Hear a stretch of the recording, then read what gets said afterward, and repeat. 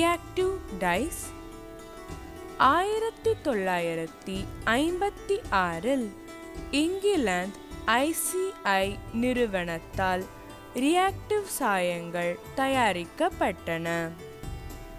சாயத்திற்கும் இலைக்கும் இடையே நடைபெறும் ரசாயன மாற்றத்தால் சாயம் இலையில் நீடித்து இருப்பதால் இப்பெயர் வந்தது. இயற்கையான மற்றும் மனிதனால் உருவாக்கப்பட்ட செல்லுலோசிக் இலைகள், இயற்கையான புரோட்டீன் இலைகள் மற்றும் பாலிஅமைட் நைலான் 66, நைலான் 6 இலைகள் ஆகியவை ரியாக்டிவ் சாயங்களால் மிகவும் எளிதாக நிறமிடப்படுகின்றன. செல்லுலோசிக் இலைகளில் சாயம் இடும் முறை 3 நிலைகளை கொண்டது.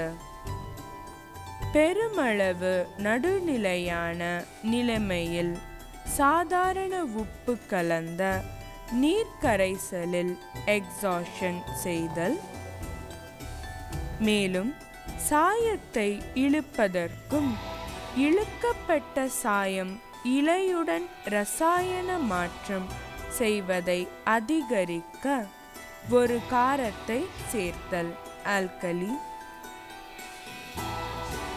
எலக்ட்ரோலைட் காரம் மற்றும் இணையாத சாயம் ஆகியவற்றை சாயமிடப்பட்ட துணியிலிருந்து அலசி சோப் உபயோகித்து நீக்குதல். சில வகை ரியாக்டிவ் சாயங்களை அறை வெப்பநிலையிலேயே சாயமிட பயன்படுத்தலாம். ஆனால் பெரும்பாலும் ரியாக்டிவ் சாயங்கள் அதிக வெப்பமாக்கப்பட்ட சாயத்தை திரவங்களில் பயன்படுத்தப்படுகின்றன. சில சமயங்களில் கொதிநிலை வரை வெப்பம் தேவைப்படும். இந்த வெப்பம் சாயத்திற்கும் இலைக்கும் இடையே ரசாயன மாற்றம் நிகழ உதவும். லேசான அமில நிலைமைகளில் ரியாக்டிவ் சாயங்கள் புரோட்டீன் இலைகளில் பயன்படுத்தப்படும். இதேபோல் ரியாக்டிவ் சாயங்கள் அமில நிலைமைகளில் நைலான் இலைகளிலும் சாயமிட உபயோகப்படுத்தப்படும்.